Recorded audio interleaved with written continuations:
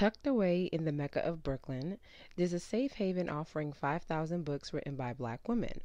This safe haven also offers resources, conversations, and community, all made possible by a book fairy named Ola. So the Free Black Women's Library started in 2015 in the summer with 100 books written by Black women. And part of the reason why I started this project is because I wanted to do something that really centered the brilliance, creativity, diversity, and imagination of Black women writers, Black women artists, Black women thinkers, cultural scholars. And I wanted to do something that also worked as a resource for the community in terms of providing space to talk about things that were important to us and to also talk about these books. Now, as time went on, the collection of the library started to grow, and I got to 1,000 books, 2,000 books, 3,000, and then getting to the point where I had over 5,000 books. I thought, wouldn't it be wonderful for us to have an actual brick and mortar space where all the activities that take place within the library can happen? Because initially it was a traveling library where I would travel around with the book collection and I would install the collection in these different free public spaces. And it started to become a lot for me as far as the physical labor of it. And I felt like we just needed an anchor and a central spot to be.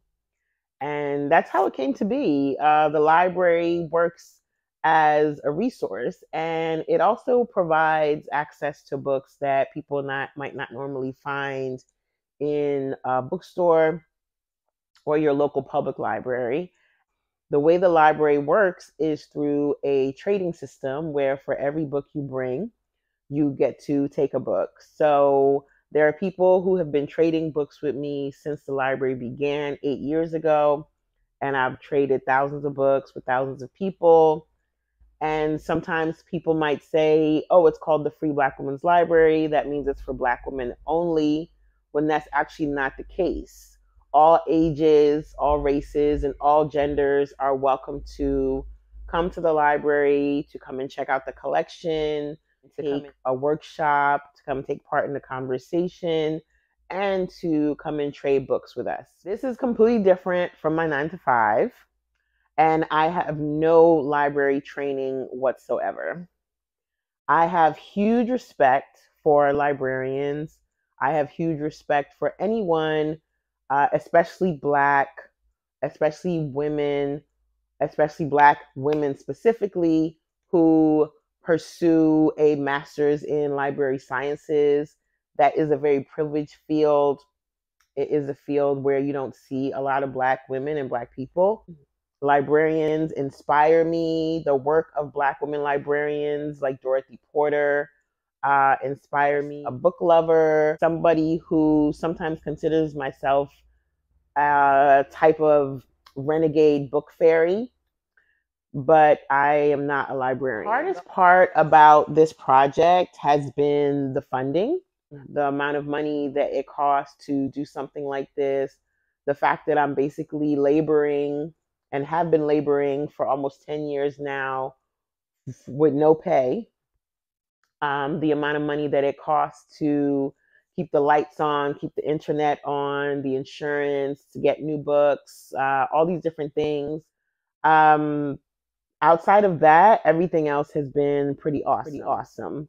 The community is very, very supportive, very, very appreciative. I get so much love from the people of Bed-Stuy and people beyond Bed-Stuy. And sometimes I might get a man, a Black man might say something like, oh, how come you can't have a Black man's library? And I'm like, because that's not my focus. But please feel free to start one and I will support you and even give you tips on how to get that going.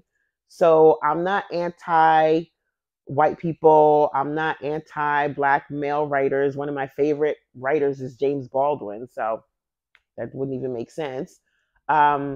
But what I'm doing here is I'm tackling a very specific issue that is faced by Black women, Black femmes, and Black gender nonconforming folks, which is that we are often left out of intellectual conversations. Our intellectual labor, our creative labor that has existed throughout the history of this country and beyond is often ignored, diminished, erased.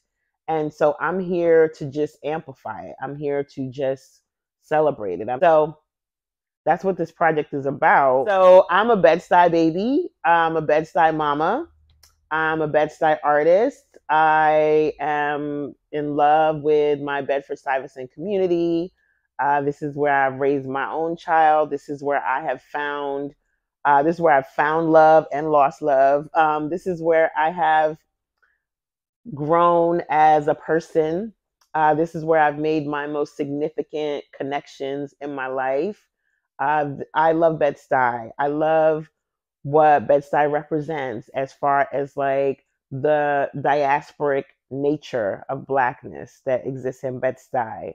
I love the fact that in Bed-Stuy, you'll see Black folks that are literally from anywhere in the world, whether it be from Brazil or the Caribbean or London or down south or New York specifically. I love that.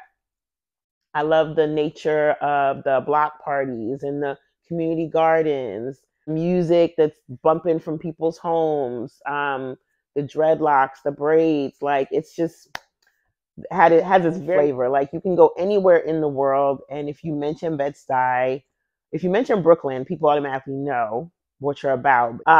And one of my concerns about Bed-Stuy is that it's being violently gentrified, and part of the issue that happens with gentrification is that the people that give it its flavor and its culture end up being pushed out and priced out of the neighborhood. So you have this space that is so vibrant and so alive and has a very specific energy, and then you have this outside entity that comes in and just colonizes it and takes over, and all of that flavor ends up disappearing.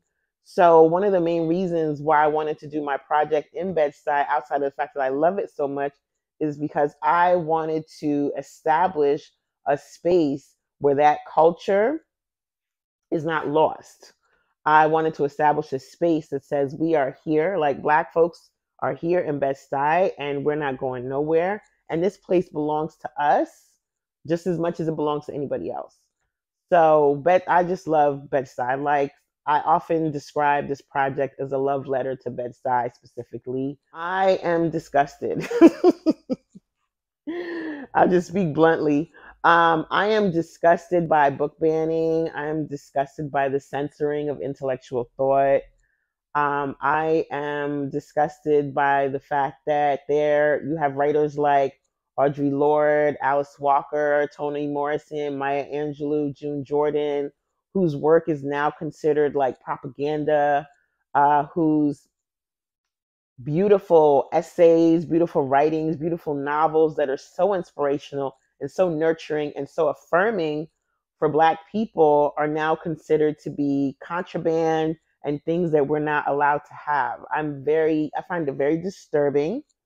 And I also find it to be very telling because the conversation around Black people and writing and reading, just in terms of the history of that in this country, has always been fraught with tension.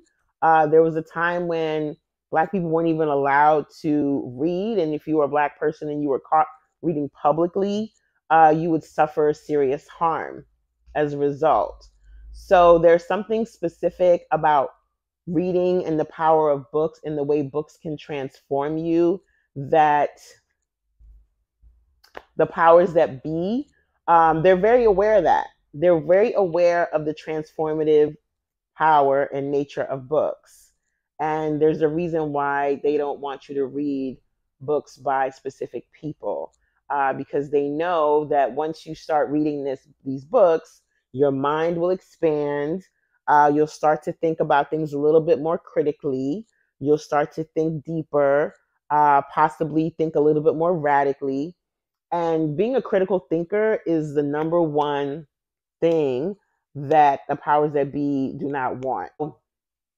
I'm glad that I have these books in place for folks. One of them is Toni Morrison, of course, who's probably one of the greatest writers of all time, not even Black woman writer, but just writer in general. Octavia Butler, who is a science fiction writer who writes science fiction, speculative fiction, elements of horror sometimes in her work. I also love Roxane Gay. I think Roxane Gay is an incredible cultural critic and writer. I love Tina Sharp, who wrote a book called In the Wake. Well, I'll say James Baldwin because he's the GOAT.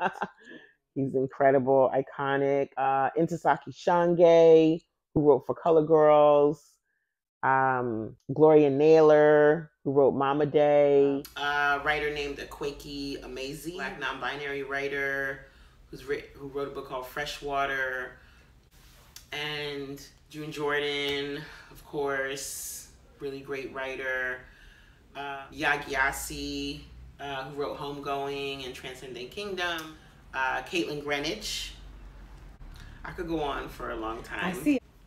My goal for the Free Black Women's Library is that it generates to become self-sustainable so that I have a small staff that I can pay real wages to, and that it's just a space that people continue to use as a literary hub, a social site, a Black feminist archive, a place where people can come and learn, take workshops, connect with other people. The Schomburg in Harlem, which is one of my role models as far as that space. Use it as a reading room, a co-working space, the same way you would use any public library. And I have other dreams, like I would like to develop an app from this project so that people who aren't in Brooklyn, who want to connect with the library and be part of the community, can plug in through the metaverse.